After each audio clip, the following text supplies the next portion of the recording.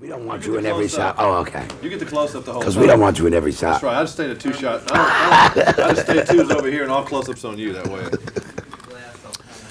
So, do you know Doubtfire? Saturday Night Live was funny last night. They started Oh, Rosie was on last night. She was great. They I forgot to tape a whole it. gig in the audience where the people stand up and say, now, when you left Designing Women, things were bad. And then, oh, that was wrong one. They stood up and said, now, I loved you in Misery. And it was great. Oh, really? And all these things and like that. So, Rosie, we're going. We're going? Take a quick sip. It's a Coke commercial. Did My Robin life. misbehave and make you blow your lines or anything while you were shooting with him? What lines? No. I mean, we when I arrived on the set, Chris Columbus said, this is the script. Do it once the way I wrote it, and then you and Robin can do whatever you want for an hour on every shot. We had an hour on every shot to do whatever we wanted.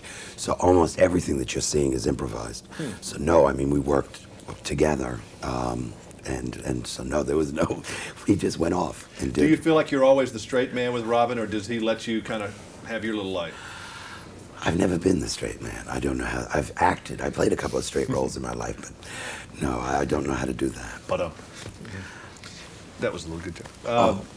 Now you got this role in a very interesting way, I understand. You asked for it, which is a, yeah. Why not? Yeah, I mean, why not be honest? No, I mean, listen, I've been in this business since a long time, and I have never, ever gotten a role I auditioned for. I've auditioned for a lot of stuff, and I've read for a lot of roles. I am the world's worst auditioner. Hand me a script, I've blown the role. But whenever I ask or I go in and I meet or whatever, I get the role, and they always want to work with me again. This is a funny movie. It's really one of the funniest ones I've seen in a long time. Robin just gets better and better and better. What'd you think of the movie overall? I laughed, I cried, I peed my pants. That's true. It does have a little bit of everything. Yeah, no, it does. But when he gets you to a point, and I don't know if you've ever been affected by him this way. It's only happened to me with Jay Leno a long time ago and Robin. He builds you up to a certain point where you're almost laughing at anything, and he just makes you weak. He beats you down. Where he's so funny, you're just like hurting it after a while. Did he ever get you, or has he ever gotten you where you just hurt after a while with him? Oh, you mean as a fan, as opposed as a to working fan, with or him? just as a yeah, I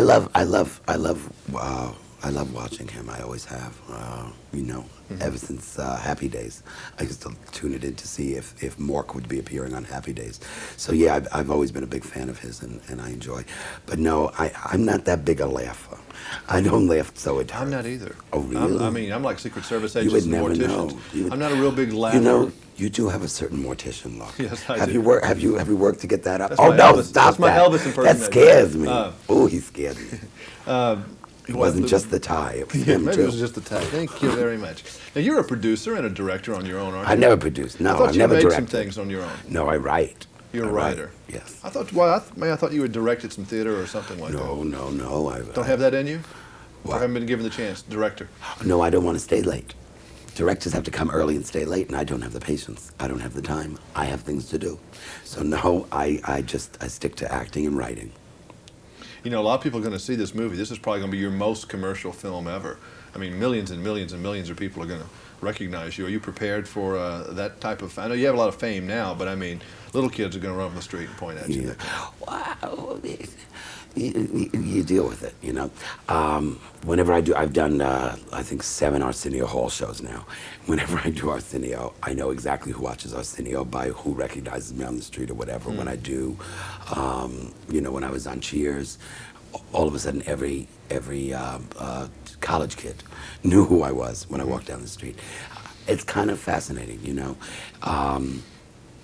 As a writer, I do like to be inconspicuous. I like to sit places and listen to people talk, but I found places to go that, you know, and ways to sit that people don't recognize you, and you can still listen, because I have to hear.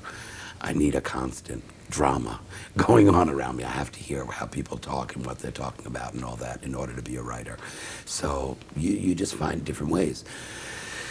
You do a movie like this, or you appear on television or whatever, obviously people are going to recognize you. I mean, the strangest thing is like when you're on the news, you know, somebody ran over your kid and then all of a sudden people want your autograph. Yes. I mean, that's a strange kind of fame.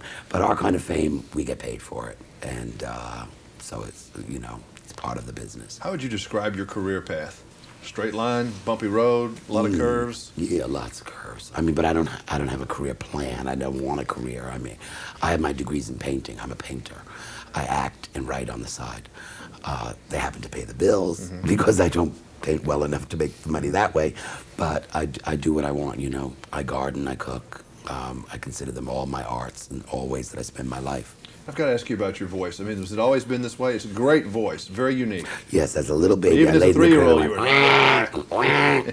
No, it changed in puberty. It changed in puberty. But a great voice, very unique. Yes, and that's how you know Edwin I'm G. coming. Robinson, you know, you could play the great heavy. Yeah, I could. I think that'll be my next role. Edwin G. Be a mean Robinson, guy. the life story. Yes, Harvey Fierstein as the mean guy. Harvey Fierstein is Edward G. Robinson. Nice seeing you again. I'll have to get a cigar from Chris Columbus and That's do right. it. That's right. Thank you. Thank you.